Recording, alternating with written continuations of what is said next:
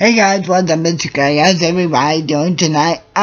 So this is not going off of that last video I just recorded, but here's an update on that Nicktoons crossover movie that's supposed to be happening sometime soon.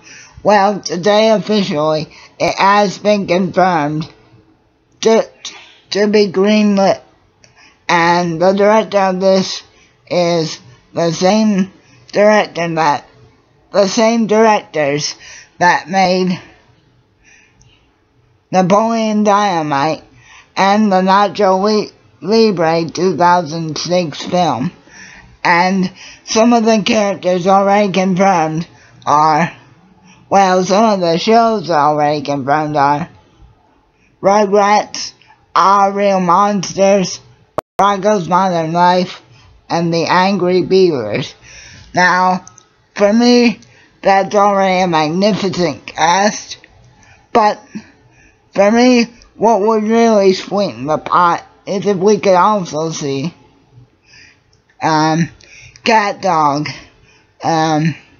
maybe Rocket Power in some way, and of course, let's see, what else would I want? Yes.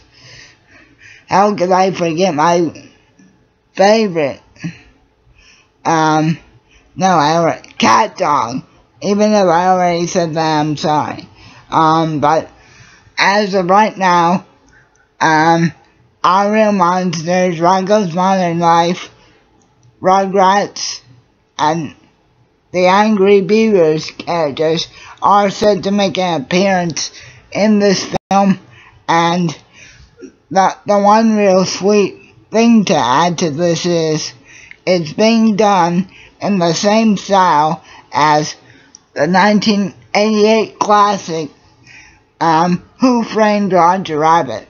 So this isn't going to be how Looney Tunes Back in Action started, or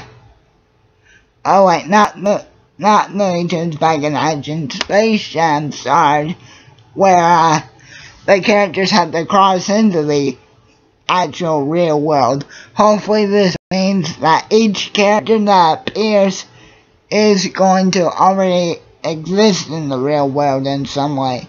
So, pretty cool update, and I'll keep you guys posted on anything else.